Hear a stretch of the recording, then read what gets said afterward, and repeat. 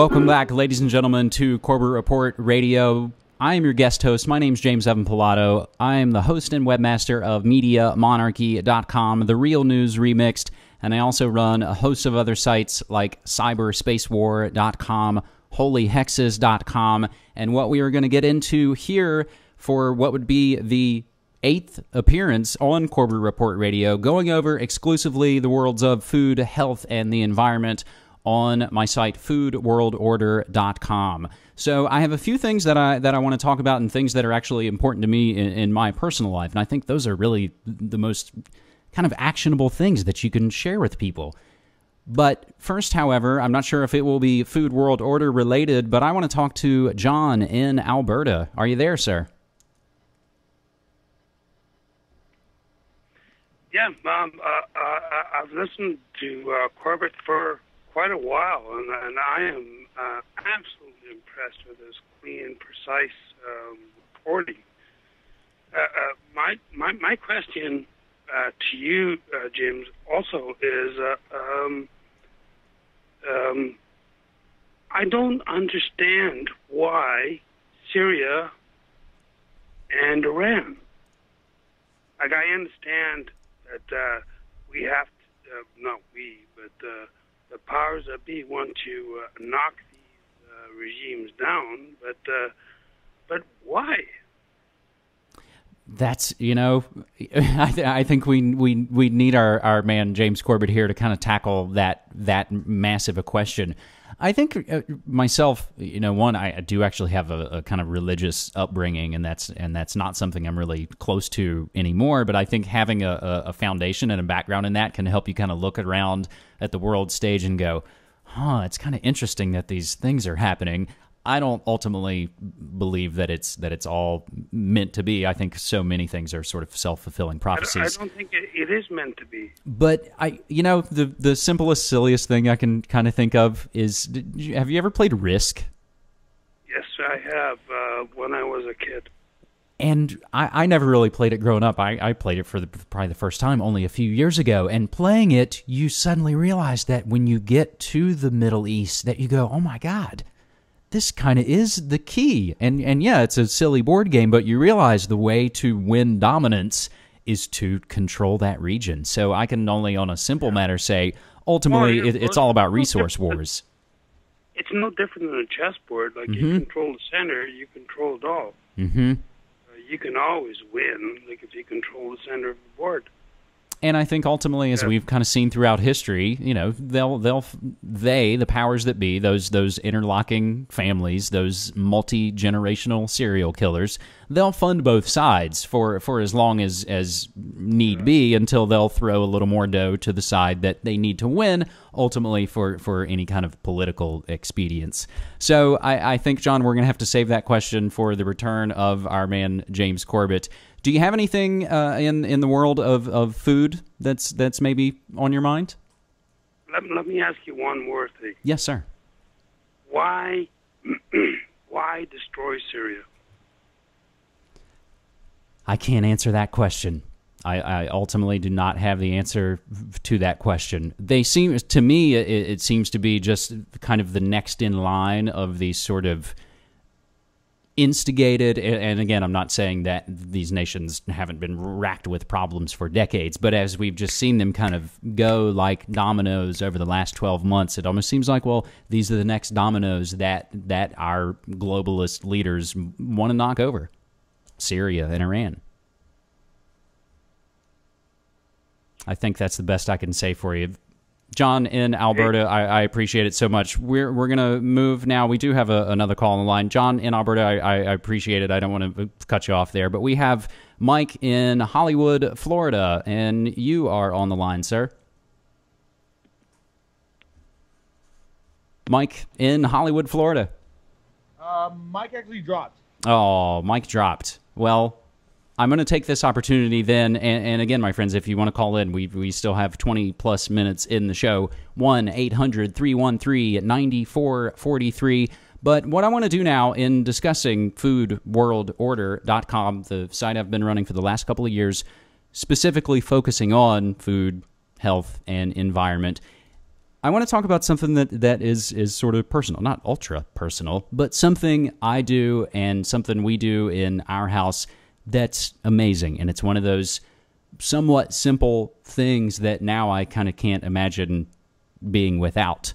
So I run my video camera, so folks listening on the air won't see this, but I'm picking up the very large box that we get every other week to our apartment delivered by organics2u.org.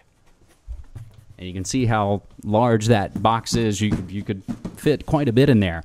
Ultimately, Organics to You is a locally owned and operated Portland, Oregon organic produce delivery company, delivering the finest farm-fresh local organic produce and groceries since early 2001. Now, I'm not on their payroll. I don't get anything out of it. It's just an amazing service that is so important. I've often said, I hope, and my fingers are crossed, that a place like Portland and maybe even the Pacific Northwest at large has already kind of moved itself to hopefully be in a better position to weather. All you got to do is pop on Google News right now to see that, the engineered collapse is well apace. And just as the towers exploded into dust in a controlled demolition, our world economy is being demolished in a controlled fashion. The exact weaponry on both levels we may not know, but ultimately it's enough to know that it is happening, and you need to make some decisions about how you're going to avoid that for not only yourself, but also those that you love and those that are closest to you. So basically, organics2u.org is fantastic. You can get kind of different levels and different frequency. It's just me and my girlfriend here, so we get a box every other week. Now, I think, a family of 4, you can get larger boxes at a larger frequency and rate, but it's local, it's organic, and it's in-season produce. I really feel like you can't really ask for too many more things than that. This service, of course, is not going to apply to most and many of the folks out there that are listening to this. But if you are in the Portland area, organics2u.org is fantastic. I would hope in any of the areas that you guys are in around the country and hopefully even around the world that you can search for kind of a similar thing. Now, Organics to You isn't, I think, what some folks kind of refer to as a CSA, a cooperative, where you sort of pay in and ultimately then the fruits and the veggies are all kind of split up between the people that pay in. This is basically a service, so it couldn't be easier. It's as easy as, subscribing to Netflix. You get something new in the mail, and you pay the bill, and it's a piece of cake.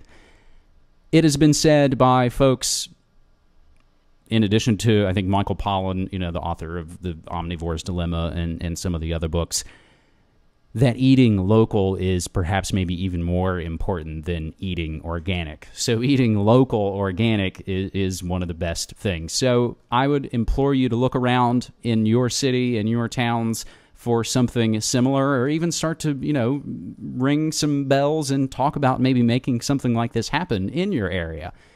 I think another company that I did see at some point here in Portland was a big purple van, and it was called Spud, and it was a similar kind of home delivery service. So I would implore you guys out there to check out something like that. Something else I want to touch on briefly is something we discussed on Food World Order back in September of last year, and that would be D. Landreth Seeds. That would be America's oldest seed company, founded in 1784 in Pennsylvania. That's tough to even kind of fathom. And they carry over 900 non-GMO seed varieties.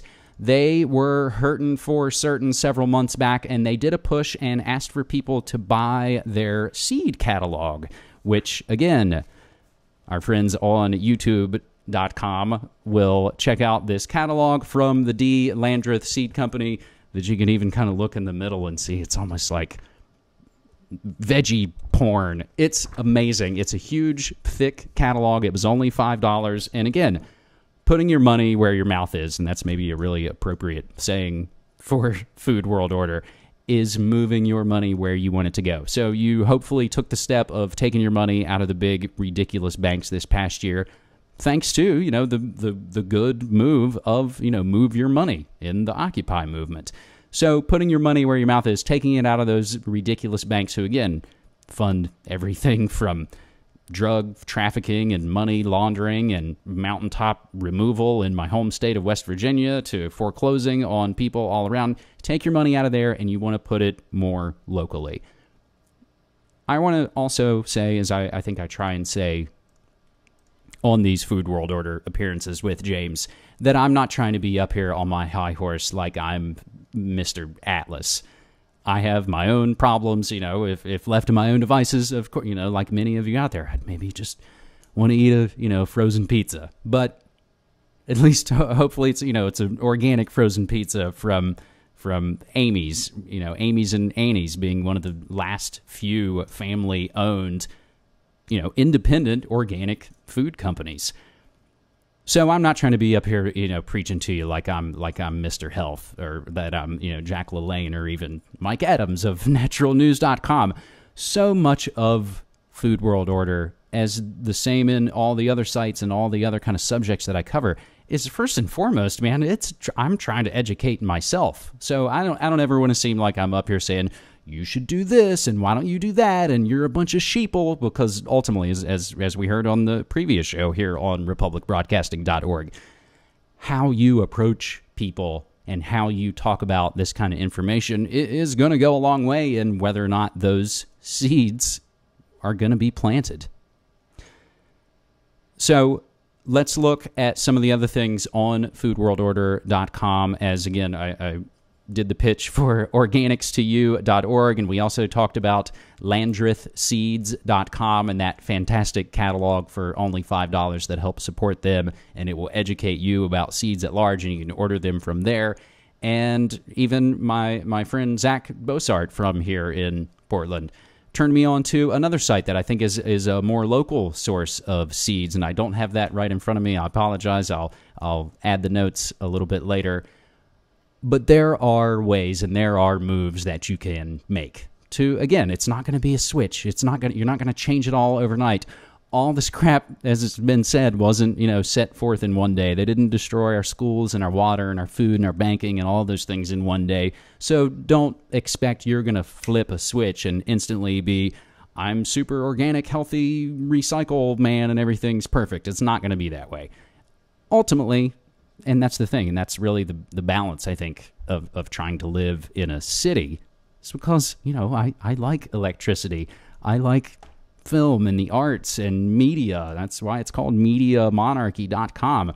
I've made the decision to kind of exist in this world, but I'm also not going to sell out the things that are my kind of core beliefs.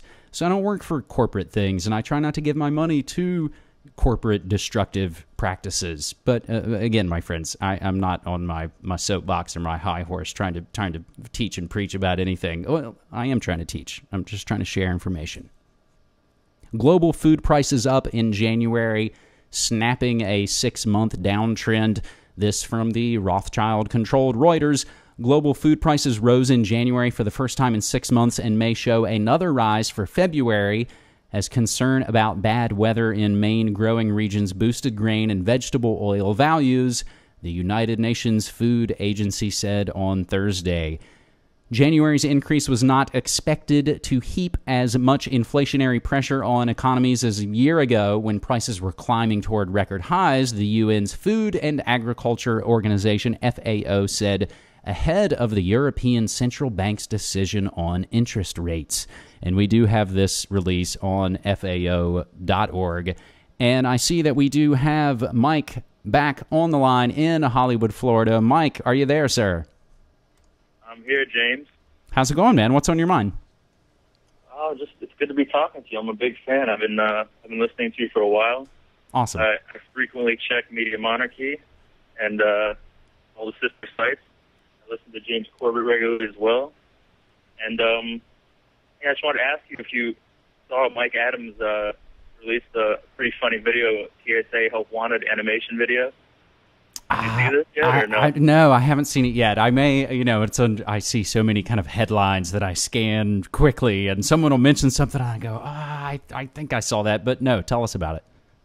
I think you'd find it funny. It's just, animated. It shows actual pictures of TSA gropings and whatnot, and I guess it's kind of poking fun at CSA or whatever. But Alex Jones then came out and released a video talking about how Google is censoring it and removing it, where they're not even showing any kind of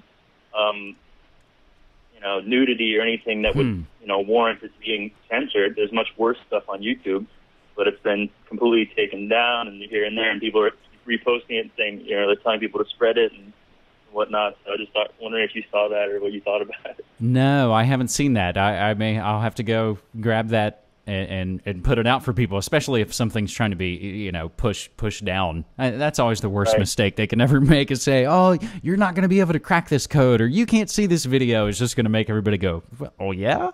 Yeah. It's kind of recently there was, MSNBC put out a hit piece on Gary Franchi. I think it was today. Did you hear about this? No.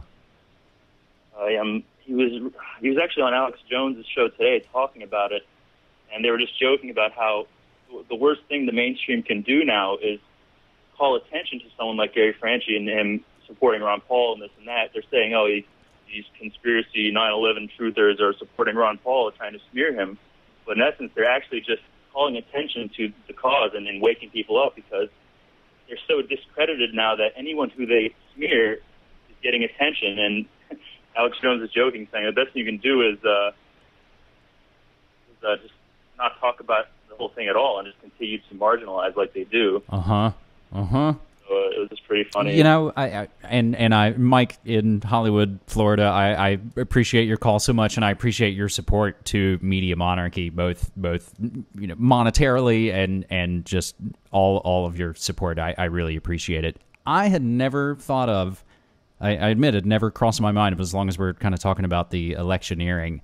I saw some, report or some headline claiming, watch, maybe Ron Paul may get the vice president slot with whoever may get the bit. Have you heard that?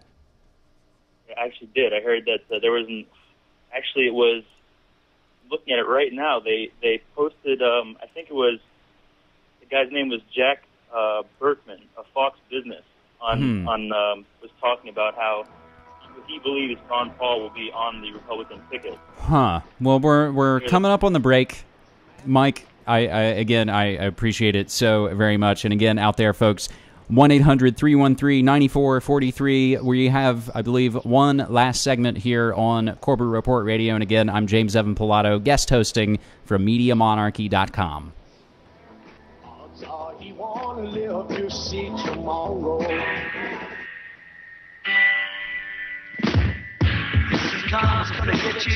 It's going to get you, my friends. We are back on the final segment of Corbett Report Radio. I'm your guest host, James Evan Pilato of MediaMonarchy.com. And as we do, it's the final segment on these Thursday nights.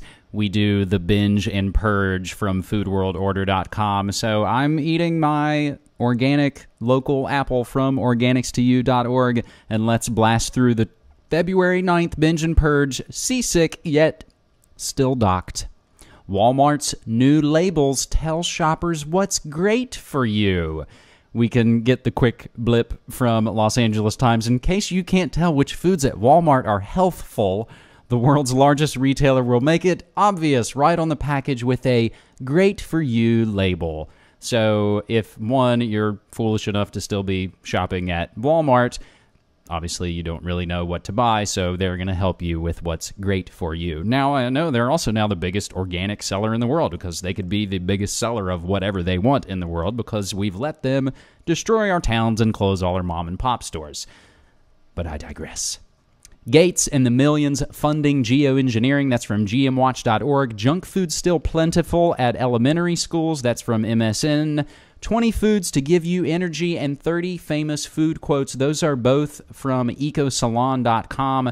And it's a great way. And none of these things, these are all great food. Leafy greens, almonds, walnuts, lean meats, salmon, eggs, whole grains, coffee, tea, beans, apples, bananas, pumpkin seeds, water with lemon, watermelon, blueberries, red bell peppers, dark chocolate, low-fat yogurt, green smoothies, and hummus are all 20 great foods to give you energy.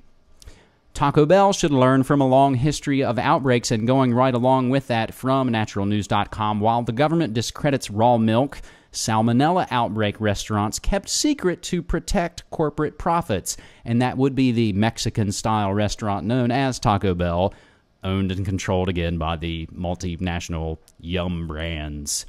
China is a fast food nation. Is the economy too fast? That's from CNN Money. An update on GMOs in China from gmwatch.org. And lastly, on the list from newsy.com, virus leaves cruise ship passengers seasick.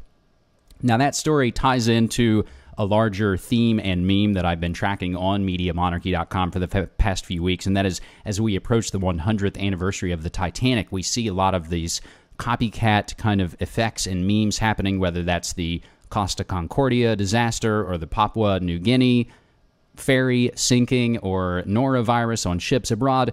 We see this sinking ship, and perhaps it is indicative of the larger situation for the world. I don't want to leave things that dour, but I also want to throw a quick mention of something James Corbett put up while he was out of town, put up yesterday, or rather 2 days ago, blackballed how the FBI bends FOIA. And you can get that on CorbettReport.com and BoilingFrogsPost.com.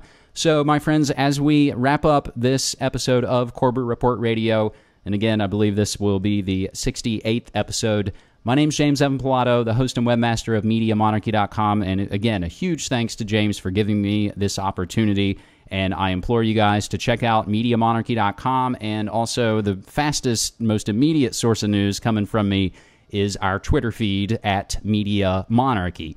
I also want to remind folks, tomorrow night, going out with a bang on the week of guest hosts here on Corbett Report is my man, someone I've gained so much from. That's Richard Grove of TragedyAndHope.com. So a huge thanks, my friends, here in closing. Again, I thank Manny running the board. I thank James for giving me the opportunity here on republicbroadcasting.org. So as I always say at the end of my shows, I'll tell it right here for you, my friends. Don't hate the media, become the media. I'm James Evan Pilato of MediaMonarchy.com, guest hosting Corbett Report Radio on republicbroadcasting.org. Thank you so much, and take care.